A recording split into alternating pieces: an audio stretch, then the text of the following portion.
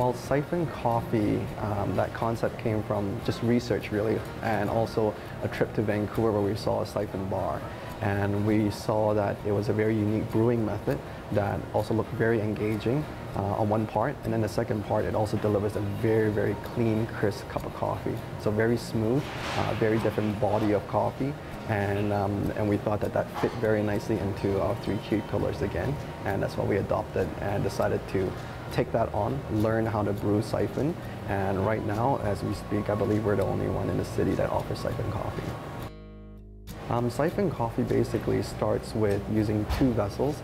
You use a bottom vessel with hot water, and you continue to boil it and heat it up, and you attach a top vessel to it, and essentially the water rises up through pressure and then filling the top vessel with water. There's also a filter placed in the middle, and that allows it to separate all the coffee grinds. And what happens is when the water has reached the top vessel, we will measure the temperature just before we introduce the coffee grinds in, pour the coffee grinds from the top, and let it brew for 1 minute. And as soon as that's completed, we will take it off the heat source, and there will be a change in pressure. We've got two types of coffee today. We've got one which is an Ethiopian limu, so it's from an Ethiopian varietal, and it's a really good, what we call quote-unquote comfort coffee. It has some nice dark chocolate notes and nutty flavor notes to it. And then our next one is a very special coffee for Colombia. It's from what we call a nano lot, and it's a very tiny farm lot that can only produce 154 pounds of raw bean worldwide and once a year. And after it's roasted, it's about 130 pounds, and we bought all of it for Calgary.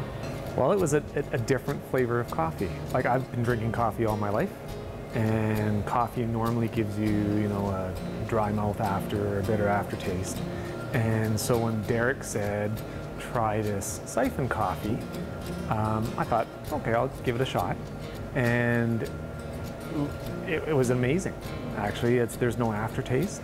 There's just great flavored coffee. Describing it can be more convoluted. When you see it, it's actually very simple. It's basic chemistry and physics to it, because you're looking with pressure and with the heat source. So I think everybody has experienced that before. So when they see it, it's going like, oh wow, it's actually quite simple. And I think the most interesting part of it is the taste.